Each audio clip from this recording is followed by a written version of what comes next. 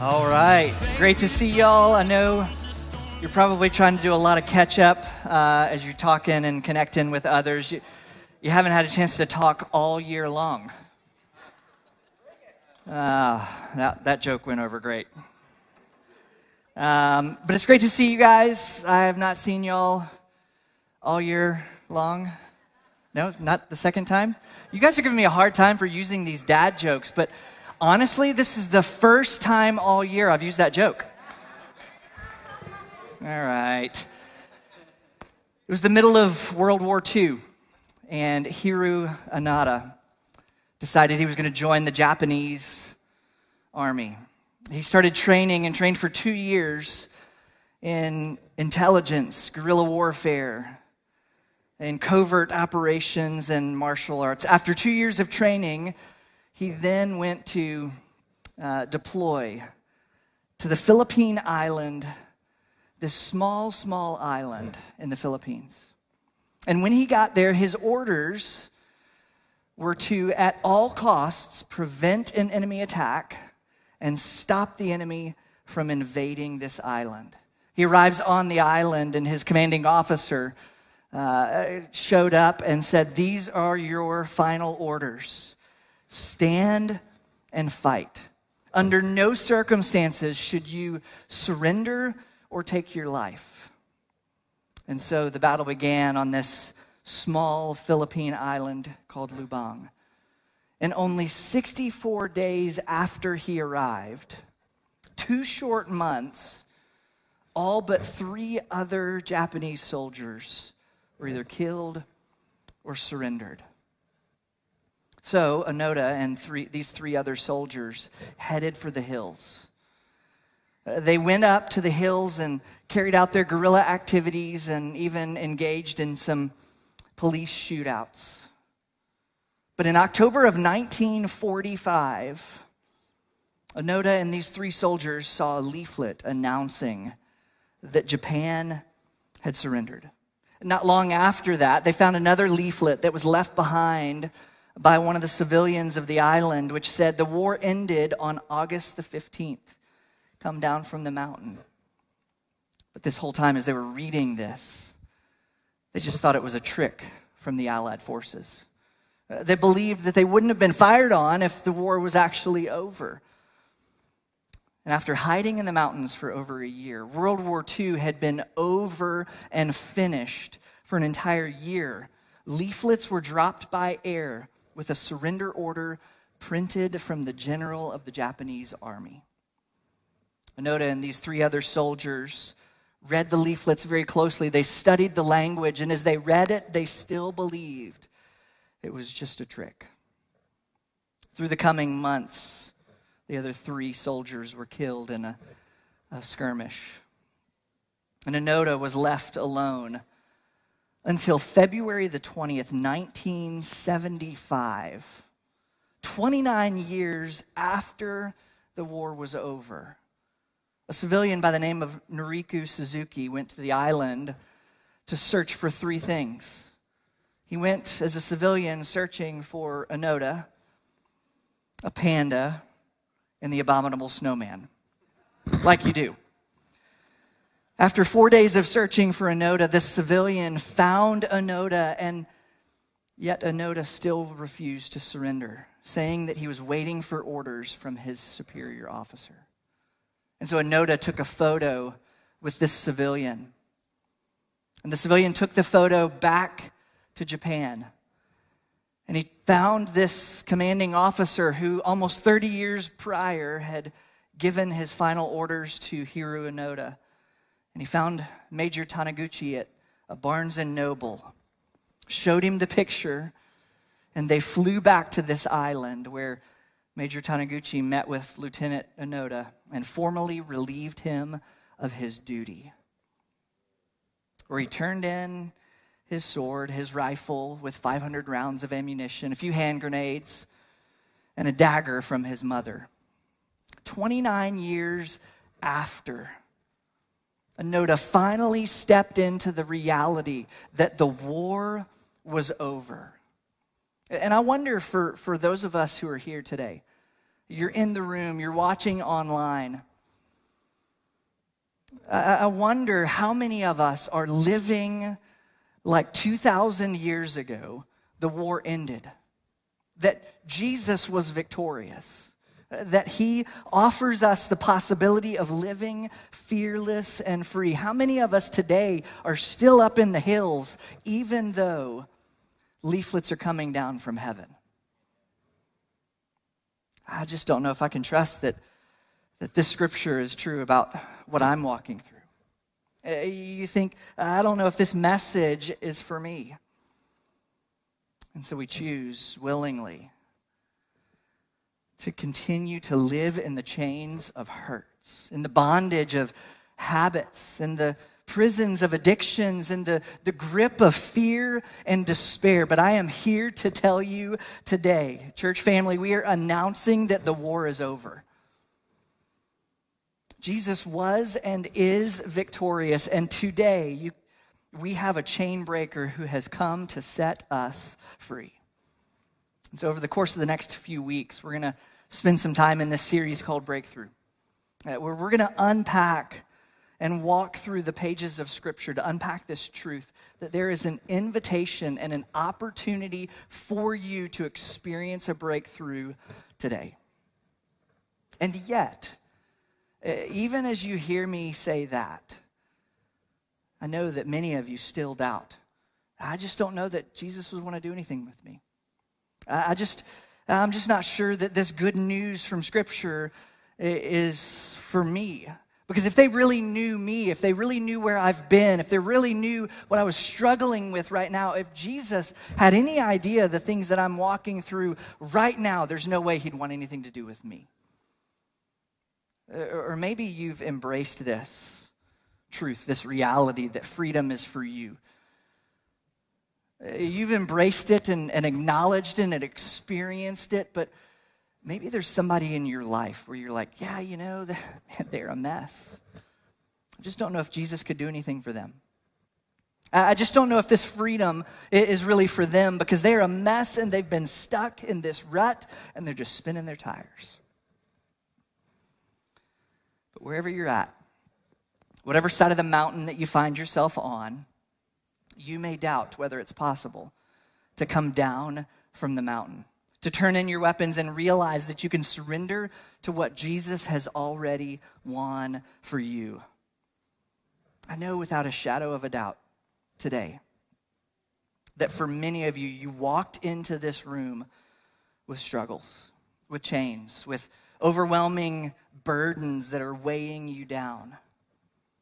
And maybe you've heard, maybe you've known, and maybe you've trusted Jesus that the war is over and you've been liberated and you're free and you even sing songs about it and you can quote verses about it. But the reality of this truth is buried under mountains of life that has happened to you.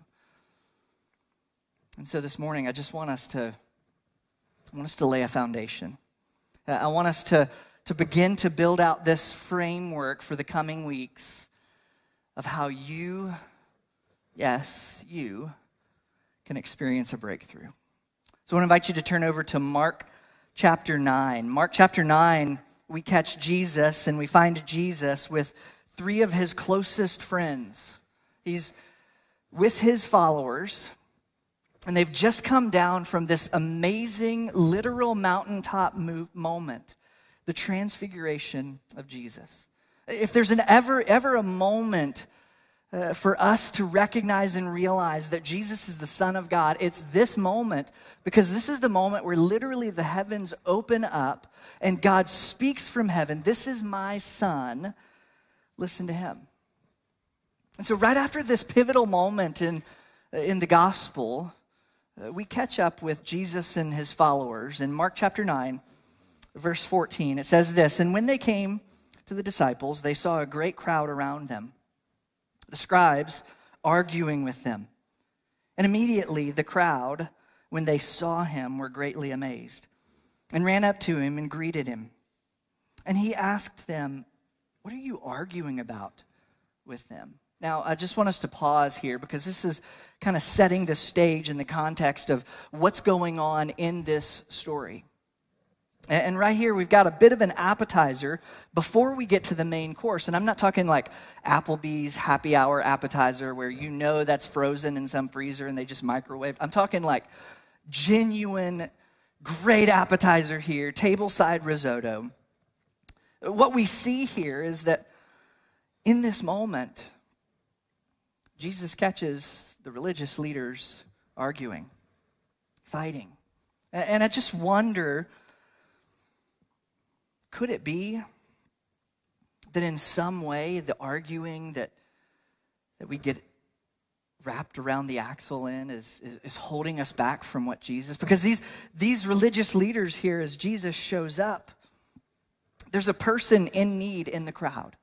There's somebody in desperate need of experiencing a breakthrough from Jesus, and yet all of the church people and all of the religious people, all they can do is argue with each other. And they're so busy arguing that they miss the opportunity to take this kid to Jesus. I just wonder, and I'm genuinely asking this, of all of us, and myself included, are there moments that in some way in our own life we can get so busy arguing amongst ourselves that we miss the opportunity to take someone to Jesus? Verse 17. And someone from the crowd answered him, "Teacher, I brought my son to you, for he has a spirit that makes him mute. And whenever it seizes him, it throws him down, and he foams and grinds his teeth and becomes rigid. So I asked your disciples to cast it out, and they weren't able." And Jesus answered them, "O faithless generation." Some translations say the unbelieving generation. Keep in the back of your mind who is in this crowd, who Jesus is addressing as the faithless generation. "O faithless generation, how long am I to be with you? How long am I to bear with you? Bring him to me." And they brought the boy to Jesus. And when the spirit saw him, immediately it convulsed in the boy, and he fell on the ground, rolled about, foaming at the mouth. Verse 21, and Jesus asked his father, "How long has this been happening to him?" And now this part of the story gives me a little bit of pause, because it's at this part of the story where I'm like, wait a minute, Jesus.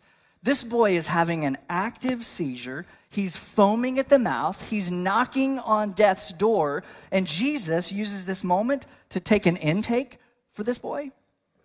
Like, Jesus, is this really the moment that you need to check insurance benefits, that you need to get medical history? This boy is actively knocking on death's door. We might have expected Jesus to say, well, wait, no more of this. Let's stop this in the moment, and then I'll get a little bit of history. No. Jesus asks this dad a question. How long has this been going on? And here's what we can't miss today. As we see Jesus pause in the moment, what we can't miss is that Jesus doesn't just show up in this story. Jesus doesn't just show up on the scene and snap his fingers and take away all of the pain in this family's life. Jesus doesn't just show up in this story or in history and just stop all of the evil and all of the atrocities and all of the difficulties that come as part of life. No, Jesus invites this dad into the story, just like he invites you into the story today. And how we respond is key to determining whether we experience a breakthrough of our own that Jesus is inviting us to. Verse 21, Jesus asked his father, "How long has this been happening to him?" And his father responded, "From childhood. And it's often cast him into the fire and into water to destroy him." Can you imagine, as a parent, this is the reality that you walk through? That his son is struggling so much for so long with this thing that has even tried to kill him at times, tried to throw him into the fire, tried to drown him in the water. And Jesus says, actually back up to verse 22, and it's often cast him into the fire and into water to destroy him. But the dad says this, "But if you can do anything, have compassion on us and help us." And Jesus said to him, if you can. I just imagine Jesus is looking around like, did you guys hear that he said, if you can do anything? If you can, all things are possible for those who believe. I just kind of sense a little bit of frustration from Jesus in this moment. That he's a little bit frustrated, but he's not aggravated and frustrated with all of the evil spirits that are taking over this boy's life. He's not frustrated like, oh, how much longer am I going to have to deal with these evil spirits and this demonic nonsense? No, his aggravation, Jesus' frustration is with the religious leaders, his followers. Don't forget that this crowd is made up of Israelite spiritual leaders. These are heavyweights. This is the crowd that Jesus says is the faithless generation. How long do I have to put up with this unbelief? How long do I have to deal with this? Because everything is possible to him who believes. Notice Jesus doesn't qualify this with any religious activity. Jesus doesn't say everything is possible as long as you know the Bible. Everything is possible as long as you attend church faithfully. Everything is possible as long as there's forward progress in your life. Everything is possible as long as you're not struggling with public sin anymore. No, Jesus says everything is possible to those who believe. Now, just as a caveat, we're not talking about, like, I believe I can fly. It's not this moment where it's just this off-the-wall idea, like I prayed for this exotic sports car, and now I show up and it's not in my driveway. That's not the everything is possible that Jesus is talking about. Do you believe what God can do? According to his word, according to who he is, God is, my Bible says, God is able to do abundantly more than you might ask or think. Jesus says all things are possible for those who believe. Now, this is a pretty bold statement. This is a pretty radical idea for Jesus to just lob out there. But this statement comes backed on the heels of some amazing things that Jesus has done. Just humor me for a minute. Let's rewind for a minute through the Gospels. If you're looking just at Mark alone and you backtrack a little bit, we see that just before Jesus gets to this moment and says all things are possible, he heals a blind man in Bethsaida. Literally, Jesus spits in his hands, rubs it on his eyes, this blind man's eyes, which is a little bit weird unless you've been blind for a while, and then you can see. He does this, and then he's healed. Just before that, Jesus fed 4,000 from just a few loaves of bread. Don't think tapas style, think buffet. There was leftovers. There was plenty to go around. Everybody ate till they were full. And there was leftovers. Jesus fed 5,000 from just a few loaves. Backtrack a little bit more. There was a deaf and a mute man. Jesus touched his tongue and he could hear and talk. Obviously, you're not amazed yet. Right before this, there was the Syrophoenician woman who had a child with an evil spirit. Culturally, this Syrophoenician woman had no business being with the people of Israel. Culturally, she was not even allowed to be in the presence of these people, and yet Jesus pursued her, went across religious lines, and gave freedom to her child. Keep rewinding with me until you're impressed. Before that, Jesus fed 5,000 with just a few loaves of bread and a few fish. Jesus, before that, walked on water. Sorry, is my mic on? I said he walked on water. There's no surface, but Jesus walked on water. There was a dead girl that came to life. Before that, there was Jairus' daughter and the woman with the issue of blood who touched the hem on Jesus' clothes. There's the demon-possessed man living among the tombs who was shackled, that Jesus literally broke the chains off of him. Healed this man, released those evil spirits into a flock of pigs, and they went off of the hill because of the freedom this man was experiencing. Jesus calmed the storm that was raging around them in the sea. He calmed it with his words. He healed a paralytic when his buddies tore through a roof and lowered him down to the feet of Jesus. That man got up and walked. There was a man with leprosy. Go back to the beginning of chapter 1 in Mark where Jesus heals so many people. And so we walk through all of those incredible things that Jesus did. We get to chapter 9, and it's almost as if Jesus is saying in this moment, don't I have a track record? Like, haven't you seen as you flip through all of these stories? Haven't you experienced as you've been with me in this moment? I think we've done some amazing things. I can't believe that at this moment you don't believe that there's kingdom power to those who have faith and confidence in who I am. Today, Jesus is saying to you and to me, to us, how many times do we have to go over it?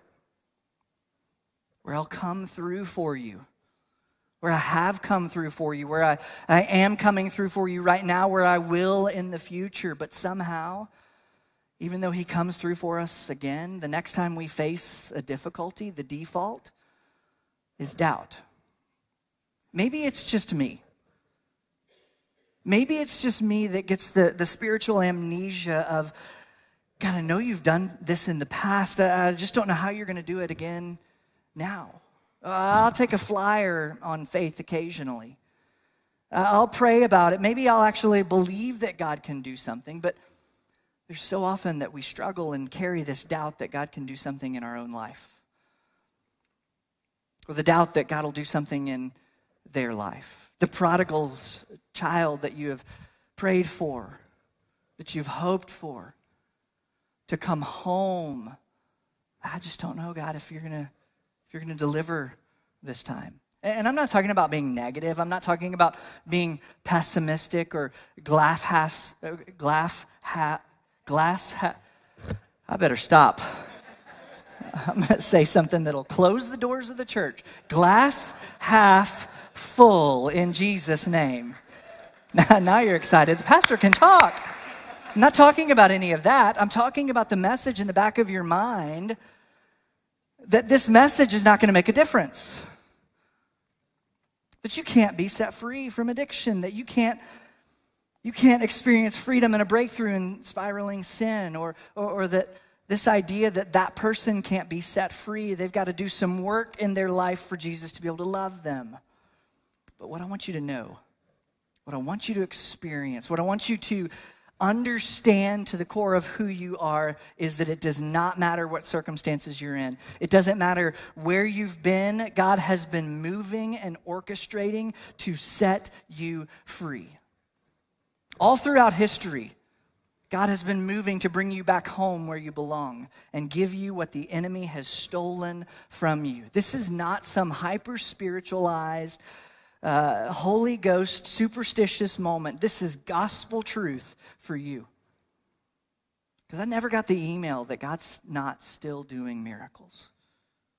We live in a world where God is in charge. It's this $5 theological word called the sovereignty of God.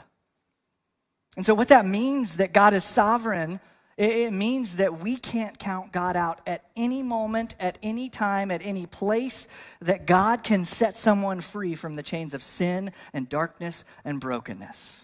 Because my Bible says all things are possible to him who believes.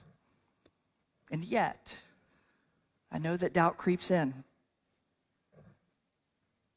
It creeps in with you just like it does with me. Just like it did with this dad in the story. Watch what the dad says when Jesus says all things are possible for the one who believes. Watch what happens. Immediately, the father of the child cried out and said, I believe. Help my unbelief. I love the humanity. This just real talk from the dad here. It's not, hey, of course I believe, Jesus. That's why I'm standing here. It's not, yeah, Jesus, I believe you in this moment. No, it's, I do believe, but help me overcome my unbelief. Isn't that where a lot of us are today? Isn't that where a lot of us are when we find ourselves strapped and shackled by what's holding us back? God, I believe in you, but in this area I'm struggling. Yes, God, I believe, but in this particular thing, I just can't see my way through. Yes, God, I'll worship you, but a long time ago, I just resigned myself to believing that this is how my life is going to be. I'm just assuming that the rest of my life will come with this great disappointment, with this great feeling of defeat, with this depression, this darkness that won't seem to lift. Help my unbelief. And Jesus does it. Here's how he does it. Watch how he does this. In verse 25, and when Jesus saw that a crowd came running together, he rebuked the unclean spirit, saying to it, "You mute and deaf spirit, I command you, come out of him and never enter him again." After crying and convulsing him terribly, it came out.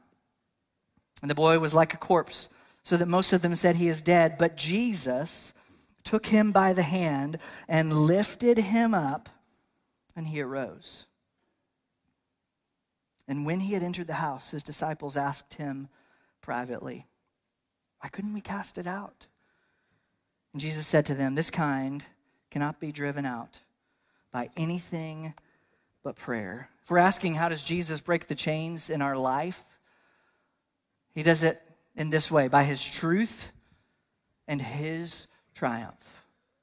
Jesus has conquered hell, death, sin, and the grave. But he's also spoken truth. And he says, you will know the truth, not your truth.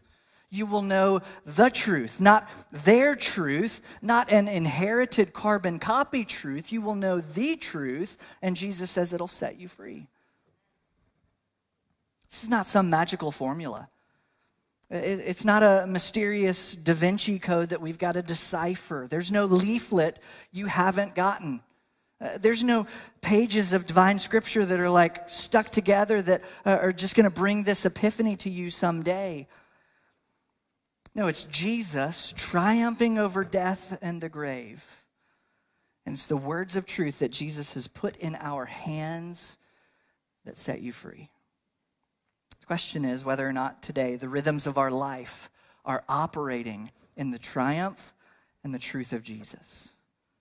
Because for that to happen, we've got to get this last verse where the disciples are wondering. They ask, why couldn't we cast out this demon? Jesus says it this way, and Jesus says to them in verse 29, "This kind cannot be driven out by anything but prayer." Some of your translations say anything but prayer and fasting, which may kind of sound like some church talk. So let's boil it down. Prayer is a lifestyle. It's a conversation. It's a consistent relationship of leaning toward God. Prayer is not a wish list. It's not a punch list. It's not a grocery list of things that you need to stock in the pantry of your life. No, prayer is not, Lord, please work this out for me.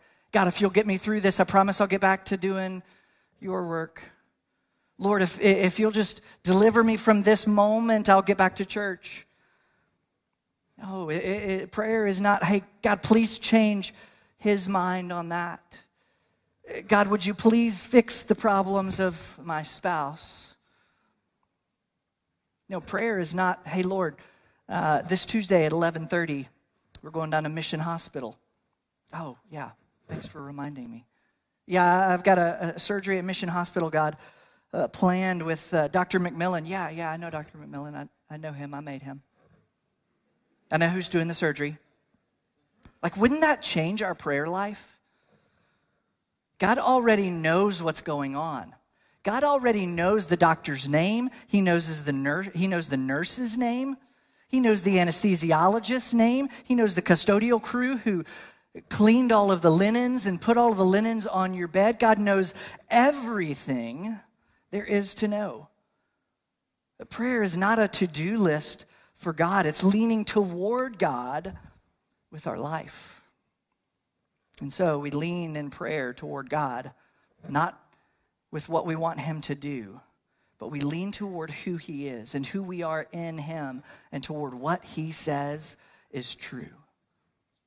I don't have time to unpack everything there is to talk about in prayer, but Gina's going to be doing that on January 22nd. Get into that class. I'm telling you, you will do better and more for your life in 2024 if you just invest in your prayer life. But Jesus here is saying, without this rhythm of leaning into God and refocusing on who he is, this chain isn't breaking. It's why Paul says in Romans 12:2, don't be conformed any longer to this world, but be transformed by the renewing of your mind, reminding yourself that everything's possible. You see, freedom isn't about your strength. It's not about your abilities. It's not about your religious resume. Freedom is all about God's strength. It's about his ability, his resume of what he's done. But the second half of this, this kind is only gotten out by prayer, and some translations include fasting. And fasting is this whole idea of leaning away from the voice of the world. In prayer, we lean toward the voice of God. In fasting, we lean away from the voice of the world. And here's the reality. I can't feast on everything this world has and expect to grow up and be like Jesus. Let me say that again. I can't feast on everything this world is throwing at me. Everything this world is offering. Everything this world is inviting me to engage and buy. Hook, line, and sinker. I can't feast on everything the world is offering and expect to grow up like Christ. I'm not a child of this world. If you're a follower of Jesus, you're not a child of this world. You're a child of God. And fasting means we make a break at times. We take a break at times. It doesn't mean we hit the eject button. We're not called to exit the world. We're called to live in the world, just not of the world. And so fasting is this moment, not just reserved for the spiritual elite or the professionals, but a moment for us as followers of Christ to stop being preoccupied with what's happening in the world. To stop being overwhelmed by whatever the world says is true about our life. It's a moment to shut off the phone, to shut down social media, to turn off Netflix and turn up the voice of God in our life. It's, hey, I'm going to knock out this food. I'm going to knock out this drink. I'm going to knock out this thing because I want to create space where I can lean away from this and lean toward God. Listen, we have a chain breaker, and his name is Jesus.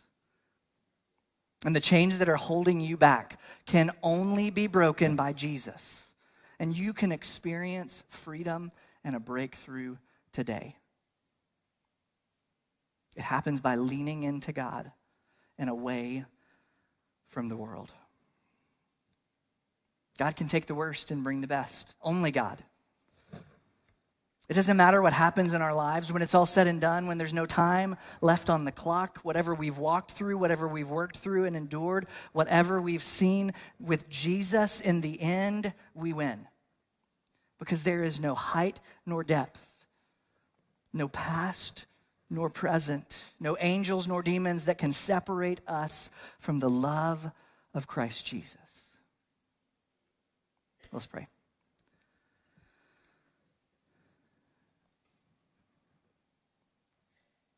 Lord, for those of us who are carrying burdens this morning,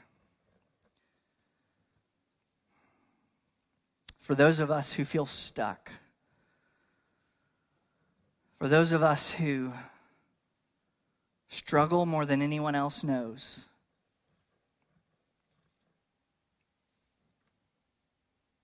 would you in this moment remind us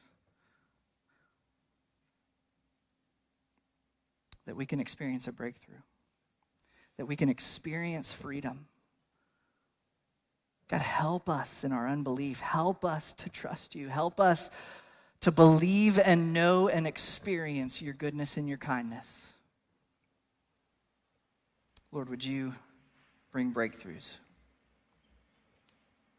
Would you break chains, generational chains, situational changes? God, would you bring deliverance and breakthrough in ways that only you can? We know it's possible. Help us believe it's possible for us. I pray this in Jesus' name. Amen.